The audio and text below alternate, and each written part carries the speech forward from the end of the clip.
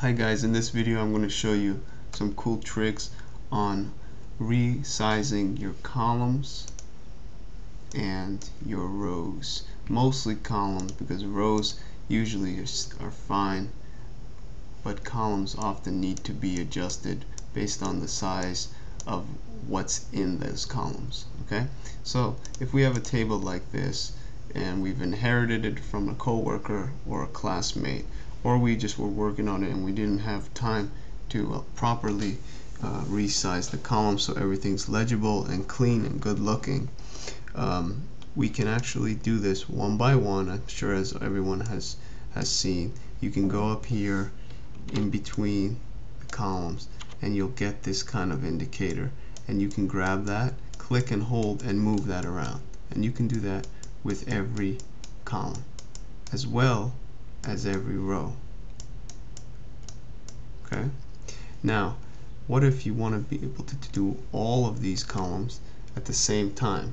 Not only that, but you also want to be able to make them all the same exact size for visually appealing purposes. What you can do is you can highlight all the columns you're interested in resizing by grabbing them from the actual letters, and then go in between any of the columns. Just like we resized the single column, you can go in between any of the columns and take it to exactly where you like it, and then let go. And you see all of the columns became that same exact size. Another method, which can be used whether you're resizing a single column or a group of columns, is that you can go in between the same spot, but instead of grabbing, clicking and pulling, what you can do is double click. And when you double click, Excel automatically resizes the column to fit the biggest or longest string of text or numbers. So in this case, in this column, we see that this cell actually is the longest string. So when you double click in between the letters B and C up here, it'll resize that column to fit everything in there. And you can also do that as a group.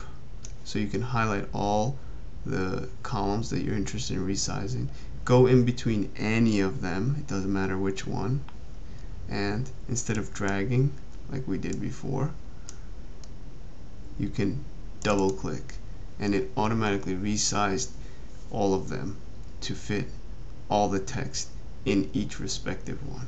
And the same thing can be done, same concept can be applied to rows.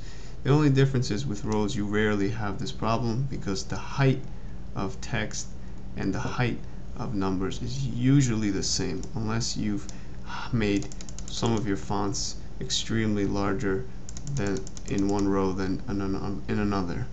But usually that's not really a problem. So just to show you briefly, you can highlight all the rows and resize, or you can double click and they'll best fit. And you could also do that with one.